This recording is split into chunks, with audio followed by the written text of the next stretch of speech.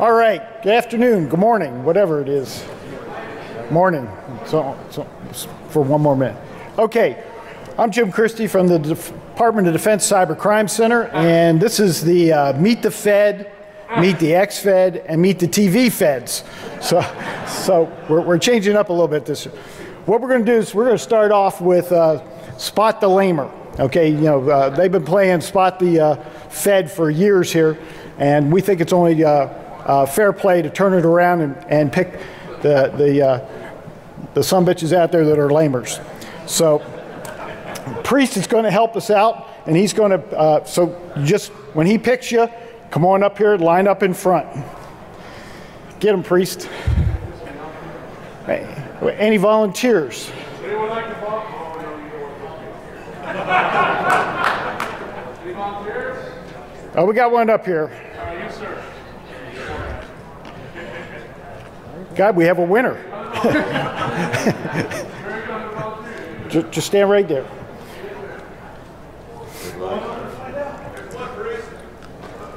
Right here. Get some good-looking women up here, Priest. Yeah. Okay. No. Spot the Lamer. Oh my God. Need about 2 or 3 more. Okay, what we're going to do while we find the last couple, the rules are, we're all going to take a turn asking each of you a question. You guys answer the question and answer it loud enough over there. There's speaker, the microphone's right over there. Answer the question, and then we're going to have the audience vote who the lamer is. Okay, you might win big prizes. A date with David McCallum.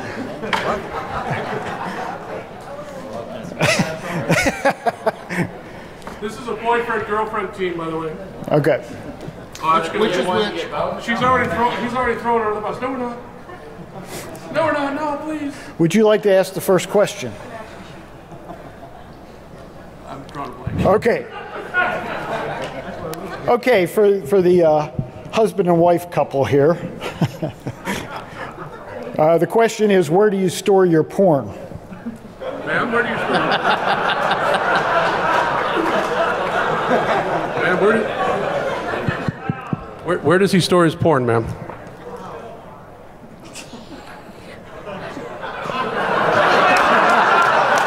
Come on. So what you're saying is you are his porn.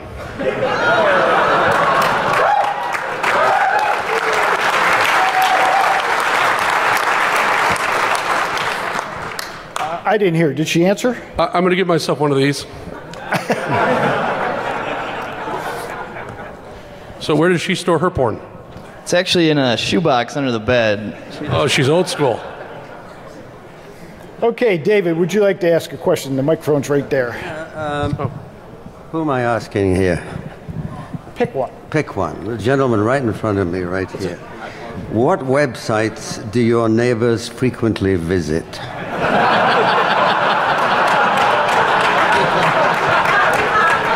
Facebook, Gmail. We got a little Twitter action going on as well, and there's a lot of gay porn, surprisingly. That might be my roommate. Sure, it's your roommate. Sure, it's your roommate. You don't count, sir. Okay, Andy. I'll ask my question to the lady in front of me. What's the worst computer virus you had this year? I didn't have any. My husband does the firewall. Oh, that's a bullshit answer. Oh, come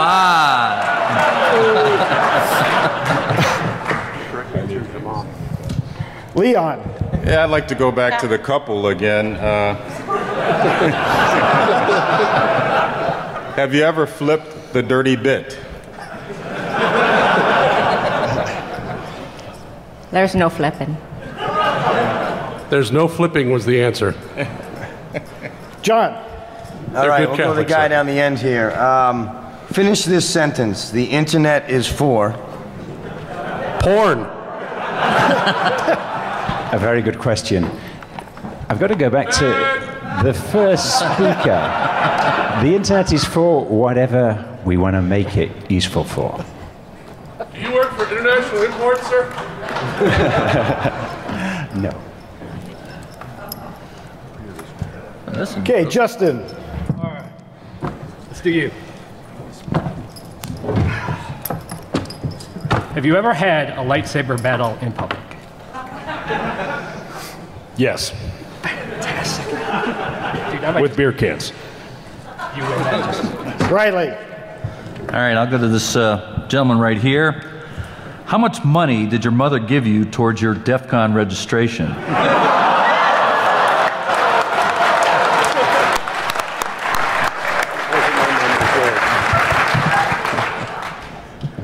It wasn't my mother, it was yours.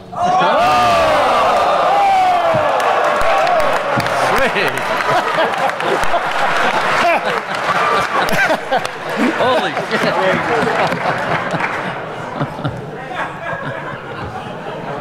Rich, you got a question down there?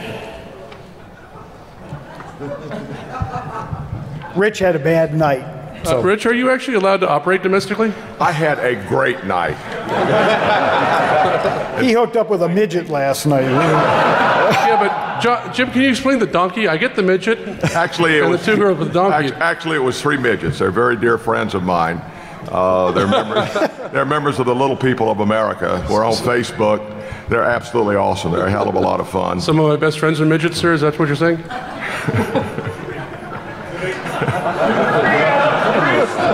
Well, we're walking too far there, priest. They no longer have don't ask, don't tell. So yeah, that's true. So size doesn't matter, right? Trust me, it doesn't. Maybe that's what she tells you.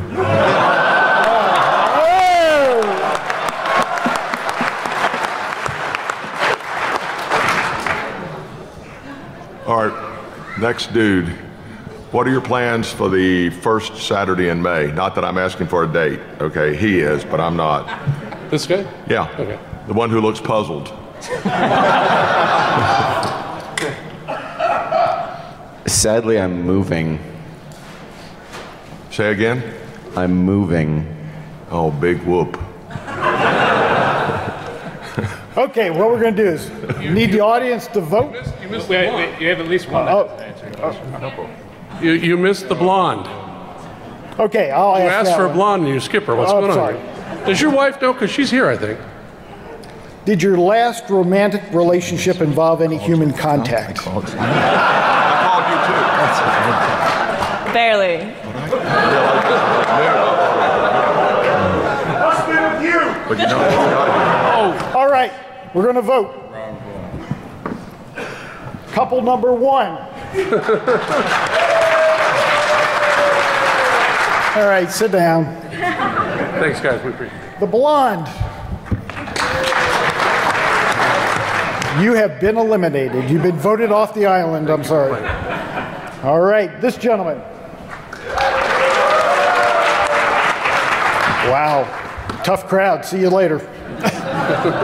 This young lady.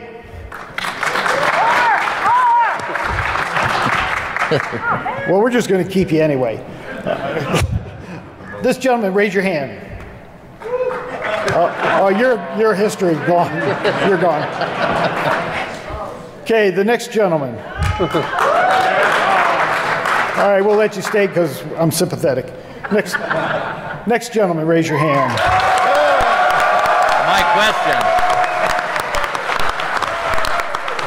Okay, sir. Come on right down here. This gentleman here.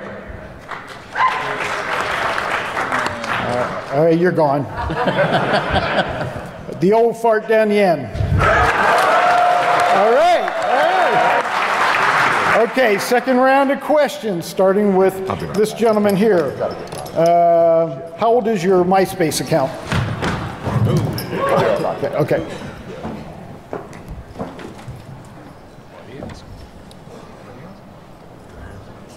Okay, that's the next question.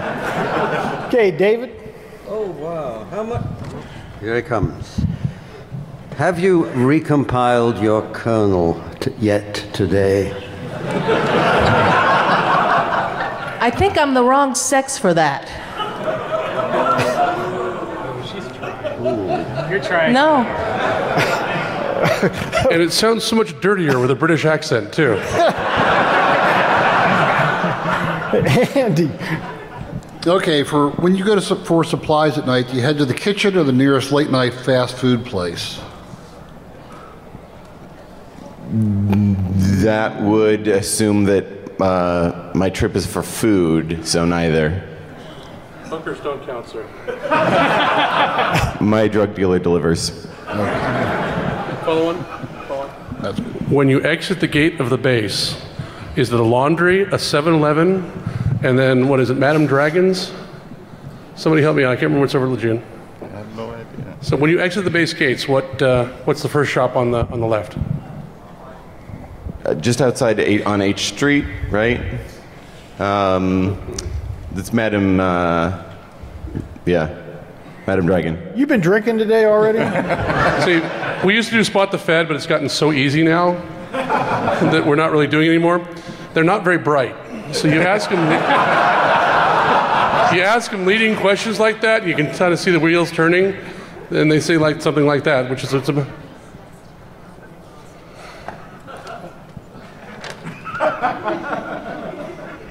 hold that thought. Okay, Leon, last question. Right. Which do you best relate to? Bachelor frog, socially awkward penguin, or paranoid parrot? I'm not sure I know what all of those three are, but the paranoid parrot, maybe that one's the one for me, because I'm good at repeating stuff, and yeah, actually the longer I've been in this business, the more a paranoid I become every day. Lamer. All right, now we're going to do the final vote. Okay, contestant number 1. Contestant number 2. All right, you're eliminated. Contestant number 3. See ya. Contestant number 4. I think we have a winner. Contestant number 4. So if you'd step right up here, sir. We've got a couple prizes for you. We have the Lamer t-shirt. And we have a DoD Cybercrime Response Team t-shirt. And if you go down, folks have gifts for you.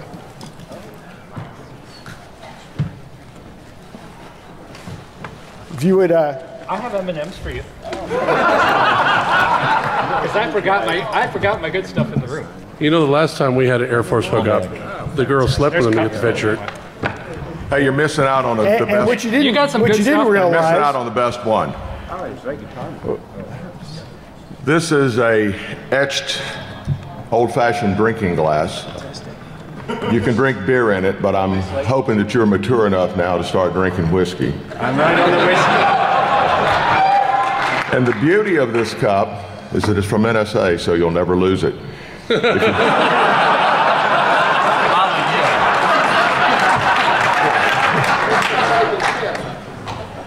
Enjoy it in good health. Thank you very much.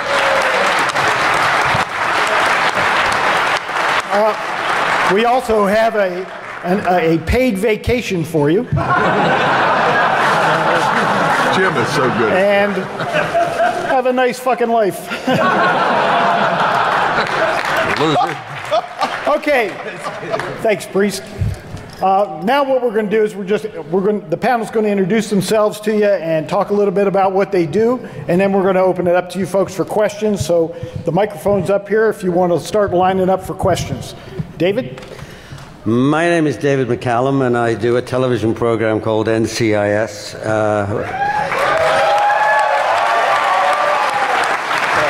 And I am extremely fortunate. I just signed a new contract, and a couple of years from now I shall be heading for my 80th birthday. So when I hear... Yeah. I think it's the genes as much as anything, and the care that my good wife, Catherine, here takes of me. But what is fascinating about my life is that whenever you act and do a job, you get a script, you get a part, and you learn the lines, you go along, you do it. But when it came to this particular show, I had never heard of NCIS, and I knew nothing about pathology. So you're looking at someone who has spent 10 years very much involved with the real NCIS. We've just come back from Washington and been down there with them, and been working with the Marine Corps Scholarship Foundation, and it's a whole new life that I have as a result of the show. And additionally, which is the fascinating part for me, I have become obsessed with the world of pathology, having done full autopsy with Chris Rogers at Mission Street in California, and witnessed many, many autopsies. And also, I've worked with Commander Malik, who's now Captain Malik, the chief pathologist of the Armed Forces Institute of Pathology. So my life is now divided into my life as an actor and my life as a crazy actor who just loves to do all this other stuff.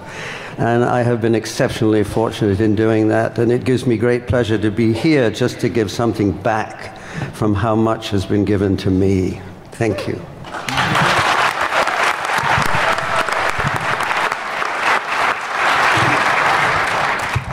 My name is Andrew Freed. This is, I think, my 14th DEFCON.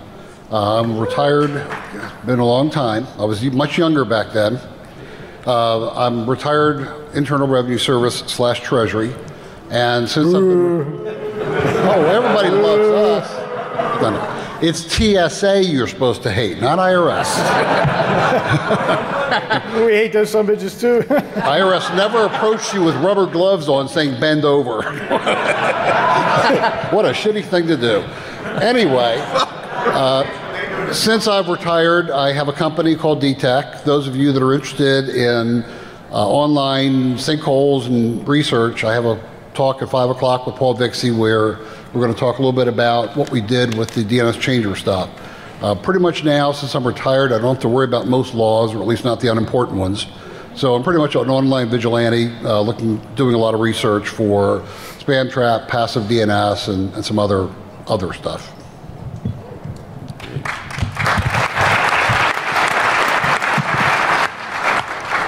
My name is Leon Carroll, and I am a retired NCIS agent, and I currently work on the TV show NCIS. And I'm from Chicago, Illinois. I'm was a 6-year Marine officer, and then 23 years in the real NCIS. And there are a few NCIS agents out here in the audience. Pick out the Fed. And my job on the show is to wave the bullshit flag.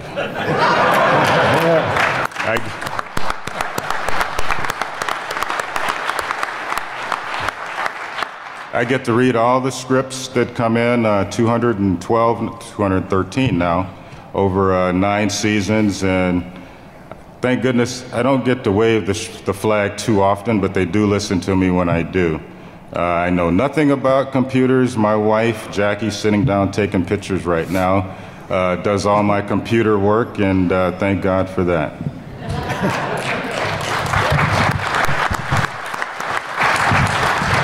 Hi, I'm John O'Donoghue. I'd like to first thank Jim Christie, Priest, and the rest of the DEFCON sponsors, Jeff Moss, for giving us this opportunity to come here.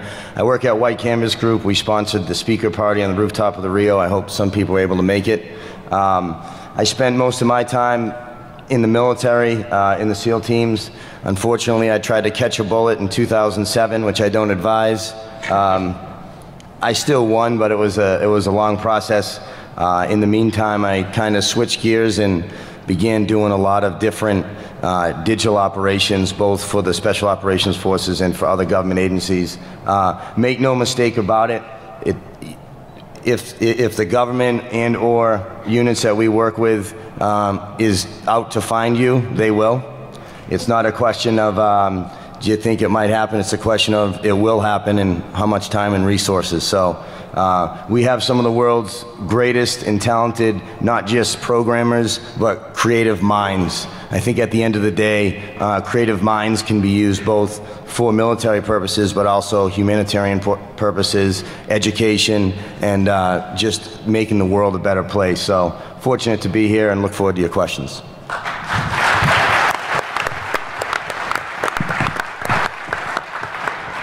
My name is Justin White. I currently work at the National White Collar Crime Center. We are actually a nonprofit organization that's actually paid for mostly by government grants. We have some grants from the DOJ and Internet Crimes Against Children Task Force. My primary job is an instructor and trainer. I go ahead and I travel all across the country and we teach to state and local law enforcement, try to give them the basics in computer forensics. Mostly a lot of the stuff I've done now has been focused more on the cell phones, which is fine, but I miss the computer stuff. I don't get to do it very much. And the downside with being an instructor is you end up spending so much time teaching the basic stuff, you start to forget all the cool crap you learned, which is why I've been coming to DEF CON for the last few years to at least remind myself that, you know, I don't have to just remind everybody what a 0 and a 1 is. Before that, I was in the Army for 5 years as a counterintelligence agent. That's the only time I actually had any kind of investigative authority at all. And because the Army is the Army, I only actually spent about 2 years doing the actual counterintel stuff, which is where I learned all the computer forensics, well, beginning of my computer forensics stuff. Before that, you know, if you have the word intelligence anywhere in your job description, that's what they thought you did. So in Korea, I handed out security clearances. In Iraq, I just read a bunch of reports. I think that's about it. Next.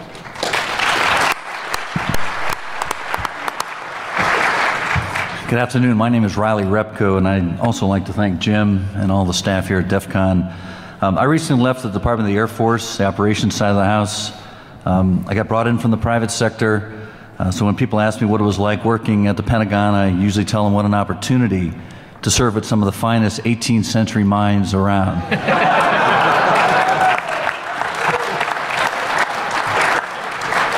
Best of the breed. That's right. My focus is all about leveraging you all, the wizards. What I did for the vice chief was to build a bridge between the seeker, us that have a requirement, and the solver, all of you out there. Sounds trivial, but when you deal with a lot of parochial silos, it gets pretty challenging. But I left government. I'm now at Virginia Tech as a research fellow, and I'm also building that box. So I'm all about, again, connecting. And delighted to be here, and thank you very much.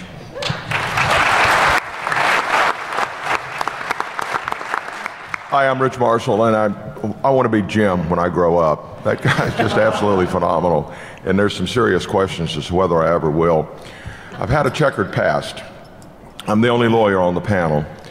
I specialize in information warfare law, so that makes me kind of a unique individual in some people's minds.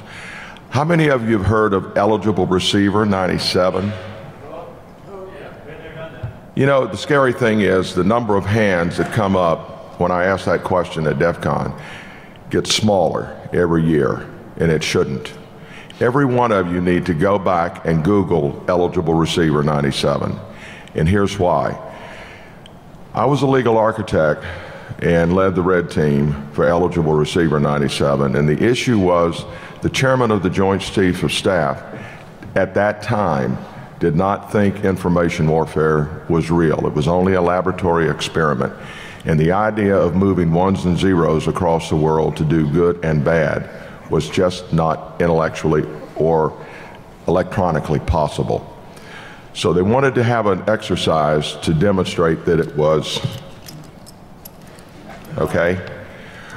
We downloaded techniques from the internet, studied them very carefully in the laboratory so that we would not have any unexpected consequences. And we used those techniques, many of which had been developed by DEF CON graduates, vulnerability researchers. I hate the word hackers. I always encourage people to use the word vulnerability researchers because that's really what you're doing. We used those techniques and brought down a warfighting sink in a matter of hours. Now, we had to do an awful lot of reconnaissance ahead of time. The importance of that exercise was that it demonstrated to the senior military leadership in our government and to our top political leadership, Bill Clinton at the time, that information warfare was real.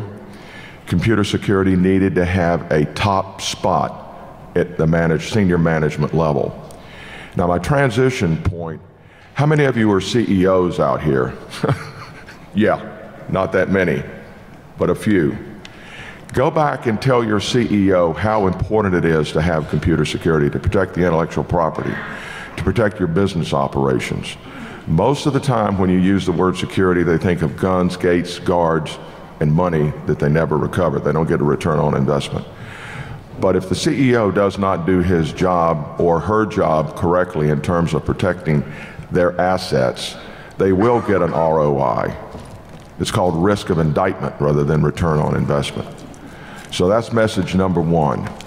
Message number two, and I'm very, very proud of this, is I encouraged an Air Force colleague of mine who led a very special Air Force team to come out to DEFCON, wear his uniform, get on a panel, and recruit from the audience. He did. He's now at Microsoft, but his legacy lives. Of the 67 people he recruited over 2 years at DEFCON, over 3/4 of them are still working for the Air Force. Now they have tongue studs and earrings, so they're civilians, but they're making a contribution. And just as my former boss said yesterday, I retired from NSA in December after having been there for a number of years. What you are doing is critically important.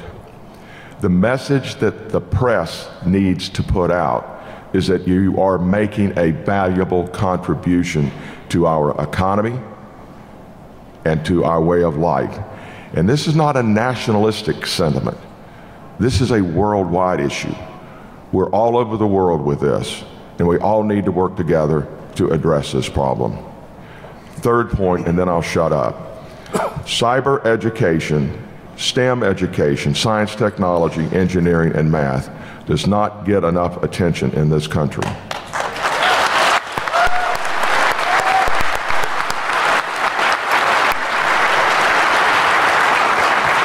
We provide sports scholarships for people who go into the professional sports and have a shelf life of 5 or 7 years.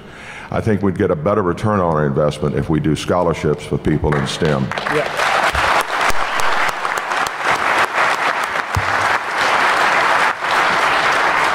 At our major universities and colleges, over half of the postgraduate, the master's degree and PhD students are not U.S. citizens. They graduate, and under our current immigration policies, they have to go home. They go home and create jobs and develop technology that we in turn buy. I call that reverse colonialism. I'm a strong advocate of stapling a green card to every one of their diplomas to keep them here.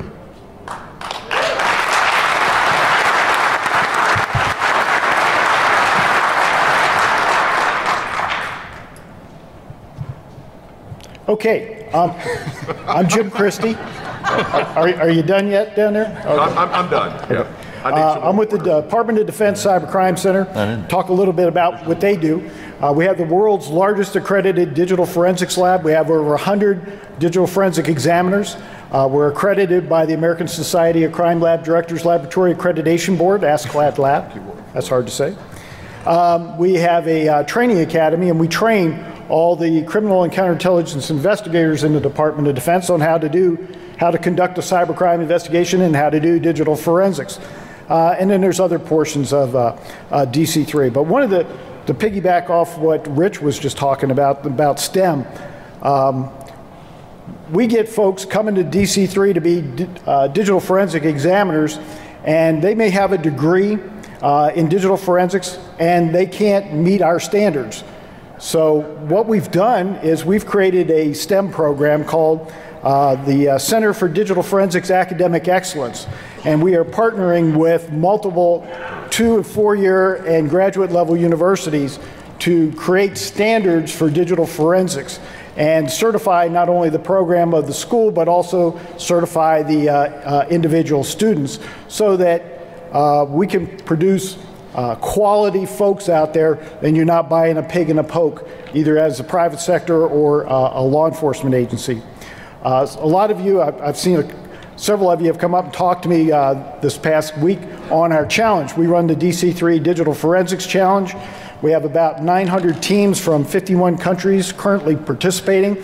I would encourage you to go to our website, dc3.mil, check out our challenge, and if you have kids, since all of you have grown up here over the last 20 years and have kids now, get your kids involved in digital forensics for us, because we really need quality people coming through.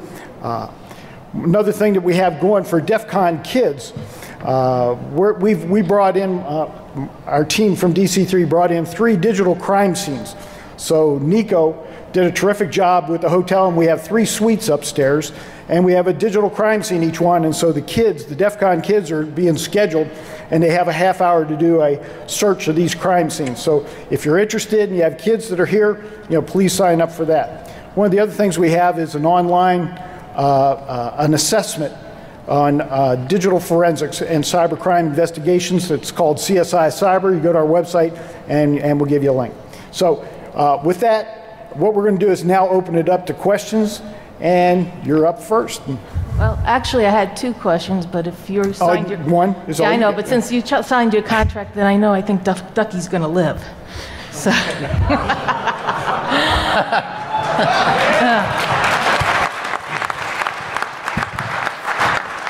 I have 7 grandchildren, and they all need educating. Okay. Well, here's my question. You know how this is long ago, before we actually had networking, communities used to try to do things to save the community, such as like in Mykonos, they'd change their streets around so that the pirates couldn't attack them. And now that we're in networking, it seems as though the Army and all the other organizations, they have their own forests. Each DUIM controls that. And like just recently, about a year ago, one of the Army bases got hacked into, and it made the news. Well, a couple. But anyway, the new thing that's going on is they want to take all these forests and collapse them down to one big forest.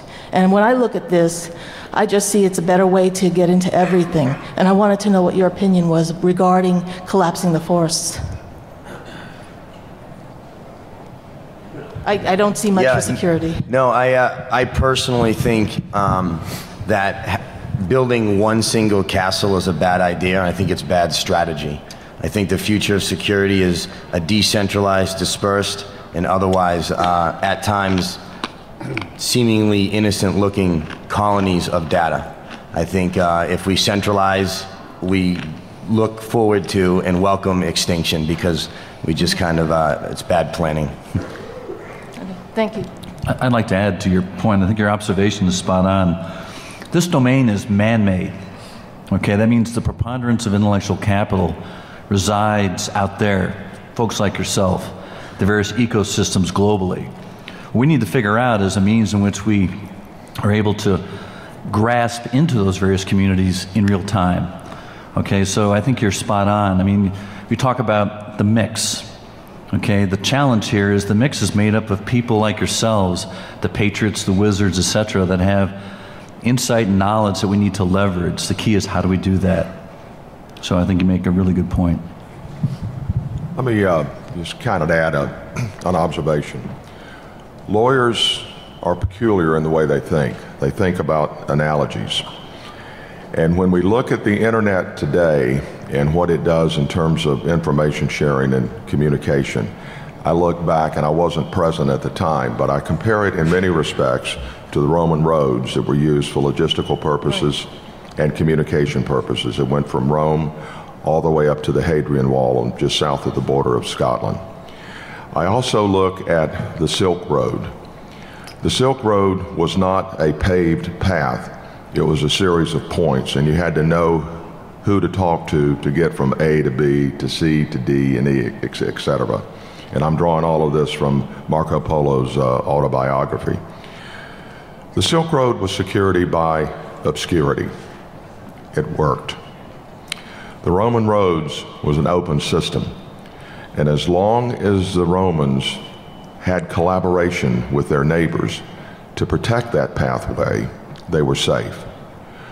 But when they did not work together to keep that protected, then the Goths, the Vandals, and the other gangs from Europe came down, and massive destruction of Rome. And I realize that's a very strong simplification. But as we move through this domain, as my colleague mentioned, we need to work in a collaborative way to help keep it safe and secure and useful for all of us. Thanks. Next question. Speak right into the microphone because I could hardly hear her questions. All righty, sir. Yeah, I'm an investigator down at Fort Hood, and I was wondering if, to the other investigative agencies, if you all are seeing a prevalence or a rise in incident in child pornography, and if so, is that because of the utilization, or is that just because of the thoroughness in your investigative techniques? I'll take a stab at that. I think that child pornography is probably the #1 cyber crime everywhere in the world. I think the computers enable, the technology enables the crime. You know, way back in the old days, 20 years ago, if you wanted to do child pornography, you had to have your own photo lab. You couldn't send it to Rite Aid for development, so you had to produce it yourself and then distribute it by mail. So U.S. Customs and U.S. Postal Service were the ones that were involved in the interdiction of child pornography. Today, there is not a single person in this room that doesn't have the ability to produce and distribute worldwide child pornography. And unfortunately, it is a plague that every law enforcement agency in the world has to deal with. Anything we can do to put these guys away, if you see something, say something, notify the cops, but it is a plague. Actually, let me add that the laws against child pornography actually make it much more prevalent in some ways. And that sounds like a stupid thing to say, but the reality is that if you have possession of any kind of pictures, you're subject to arrest. The problem is that there was no real exemptions given other than for the Center for Missing Exploited Children. So if somebody complains to an ISP that they've come across an email that points them to a pornographic site, the ISP is not going to go to that site to see, because the mere clicking of that link puts the copy on their machine and would subject them to arrest. In reality, what happens is there's an awful lot of private trust groups, I guess for lack of a better term, that operate on the internet that constantly feed different people, including federal agencies and other government agencies, information. And even in those groups, they will not click on links if somebody suspects child porn. In one case, I have a spam trap set up that I get about 10 to 15 million emails a day on. And I have all sorts of regexes and heuristics that I use to look for stuff. I will not look for child porn because I am not going to click on it and find out, whoops, it is. So unfortunately, the way they've done the law, it's made it much more difficult to detect because nobody wants to check to see if it's there. Kind of like a catch-22. Okay. Yeah, sometimes we get leads from ICE, so they'll say, hey. Sorry, what? Sometimes we will get leads from ICE. They'll come and say, hey, in this area we have these individuals, and then we'll do a joint. Well, there's a lot of child pornography out there. There's some fake child pornography, but it's been a problem. It will continue to be a problem, and it's exasperated by the fact that the people that are out there that are monitoring for things will refuse to even look for it to try and refer it to other people. Okay. All right. Thank you. Good afternoon. Thank you for coming. About 13 years ago, I worked for a software company that provided a database that tracked gang members in California. And this was a non-prosecutorial database, meaning you couldn't use it in a prosecution against somebody, but you could use it to track somebody or investigate somebody. And these databases are growing and growing, and it's gangs, or it's this, or it's that, and it's more guilty till proven innocent. My question is, what are your thoughts on this, and is it valuable to you as officers, or do you see it as an invasion of privacy?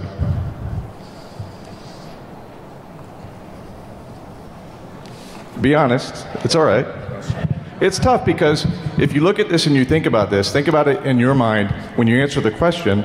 These are 13-year-old kids. Most of them are minorities who are in this database, and they've done nothing wrong, right? So, well, having been out of the system for about 10 years, I can tell you going back and being in LA, which at that time was probably one of the largest node, gang activity in the world. The databases do help the officers on the street do get that information. But you're right, sometimes innocent young kids get caught up in that because of their association, so it becomes guilt by association. But I think long term it's good to have bases. We just have to be careful that we don't give that moniker to young kids that carry on with them later in life. Thank you.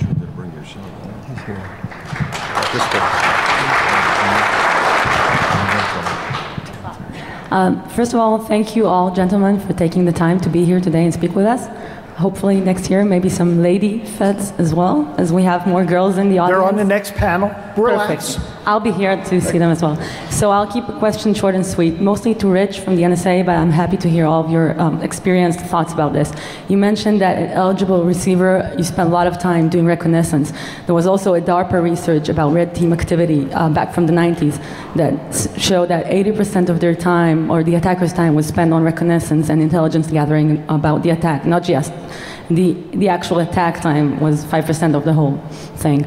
Do you think in this day and age, is that still relevant, or is the exposed electronic attack surface made the whole reconnaissance and intelligence gathering stages much easier for the attackers? Thank you. Wow. Things have changed a lot. You know, the understanding level has changed significantly in terms of that issue. And let me give you an example. A year after we conducted the exercise, we were given permission to brief the National Security Law Division of the American Bar Association in Washington, D.C.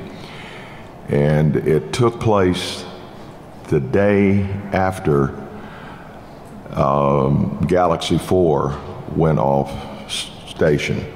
Now, satellites, as you know, are geosynchronous, but they kind of wobble around like a bumblebee coming in for a landing. They just don't stay stuck. The satellite got off track just a bit, and so that particular afternoon and evening, no one could use their credit cards because the credit card information was bounced off the satellite to a processing center in St. Louis at that particular time. You cannot also use what we call pagers. You'll have to probably Google that. I heard about those. Yeah, a museum, maybe. Yeah.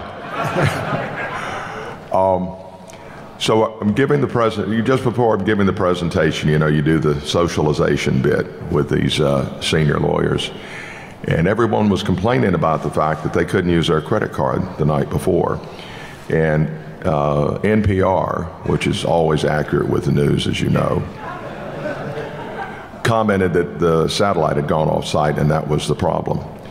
The general counsel for the company that owned Galaxy was there, and he said, and listen carefully to what I'm going to tell you, he said, it did not happen, it was not Galaxy's fault, because if there'd been an issue, he would have been paged.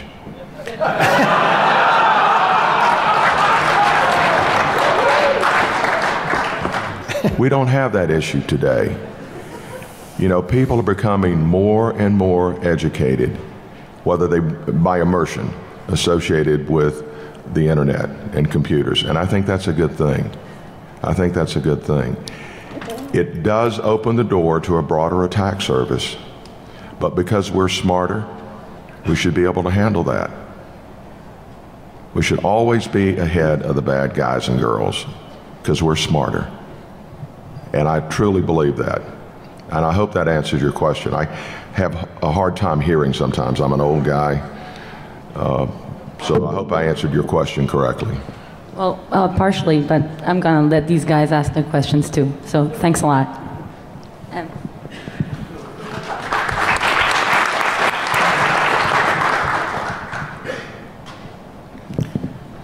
Yeah, could you speak up really loud, because we really are having trouble understanding the questions up here.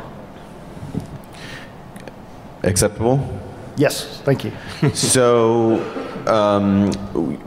generally, federal agencies are staffed by well-intentioned individuals, and so I was wondering to what extent programs that this audience finds alarming are considered problems within those agencies, and if so, what actions are taken to fix them? Well, we didn't track anybody at the IRS. I couldn't answer that.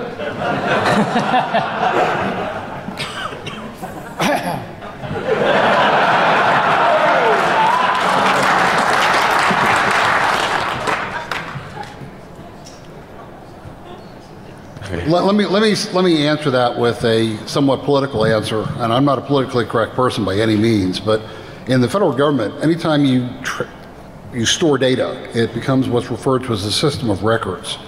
And in order to develop that system of records, you have to get approvals like way up the chain. So ad hoc databases of that kind of information, whether it be personal information or gang information or whatever, never will exist in the federal government, at least in the civilian side, without a system of records being advertised, publicly. So the data that is stored is generally cleared data. It's published, what it's used for, how it's to be used, and who has it and where it's stored. So you don't have these under-the-table ad hoc type databases sitting around. And in order to generate or to justify any system of records, you have to talk to people upstream of you and justify, how long you're going to have the data, how you're going to purge the data, who's going to have access to the data, what kind of FOIA requests can be answered from the data, and whether or not it's going to be permitted for any kind of prosecution type stuff. So it just doesn't happen out of the clear blue sky. How about I didn't work for DHS, so I can't answer. That's an org chart, so that's a problem there. With regard to your comment, if you look at the military agencies, this is something, as a retired military officer myself, we've got the best world-class, best fighting force in the free world. We're so regimented, think about that, so regimented and therefore predictable that my challenge there, that could be our nemesis, especially within the cyber domain. Riley, I'd like to jump in on that. One of the biggest areas that really shook the bureaucracy and really rattled the lattice work of plumbing inside the bureaucracy with regards to data was the Arab Spring in social media. There's continued ongoing debates about Facebook and Twitter and what is public and what is private and what does this all mean. At the end of the day, though, you take an online environment like YouTube that is in many cases changing people's lives, whether you're a potato farmer in soy Kenya that's able to find out that sprinkling ash on your crops saves you and your family money and lives, or you're using YouTube to learn about America or some other country, or etc. So where does the social media data fit into the existing lexicon? And I'll tell you, the government, just by nature, defaults to, we need to really look at this for the purposes of privacy. That is the #1 gateway discussion before any of this is taken into consideration. So right now, I would say there's a continuing discussion, and I haven't seen any verifiable resolve, unless you guys have, where how do they fit this into the framework of government data for the good of saving people, for the good of understanding if there's a disaster or some of the other nefarious objectives. So it is something that is forever changing, and it's the nature of the bureaucracy to default on the side of protecting the people's privacy. Let me also add that all of the really good data isn't being stored by the government, maybe with the exception of NSA, because I don't know what they have. But when it comes to a lot of the information that's on the internet, there are private companies that make their living getting, collating, collecting, and analyzing that data. And it's very easy for somebody, like when I was an investigator, if I had a problem, I could send a note out to certain mailing lists and say, hey, does anybody have any information on this IP address? And I'd have 20 investigators or researchers coming back saying, well, on so-and-so date, we saw that address, accessing Tor, and we saw this address being used to spend out cut whale mail and everything else. Probably one of the funniest stories I had to tell is that very, very early on, IRS was one of the very first government agencies to actually get targeted by phishing sites, phishing schemes. And we had one that was in Japan. I just couldn't call anybody and get it taken down. So I put a note out on one of these security lists that I was on, one of these secret squirrel type lists, that only people that know each other get onto. And I said, I'm having a problem with this ISP in Japan. Does anybody have the ability to take this site down? And I got a note back about 5 minutes later. It says, hey, yeah, no problem. I took it down. So I wrote back to him and said, any chance you can get me the logs from that? Because I'd really like to see, where the FTP logs were sent up to see maybe where we can track back the phishing site, the actual source.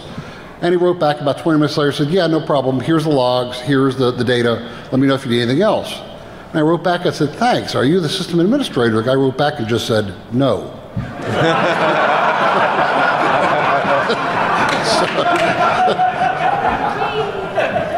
Let me add. I know nothing. Let me add one brief twist to your question. I share your fear about those who collect information. But I don't fear the government. I fear the private sector. There is so much oversight, properly so, on the government. And in the United States, you're protected. You've got constitutional protections. And people who violate that in the government are punished. You do not have that constitutional protection from the private sector. And I'm not going to mention any of their names other than the ones I've mentioned already. But they're the ones you have to watch for. There's something I learned very early in my career. Anytime the government tells you you should do this because it's good for you, they're lying. I personally trust the government less than I do private industry, having been there for 20 years. Okay, on that note.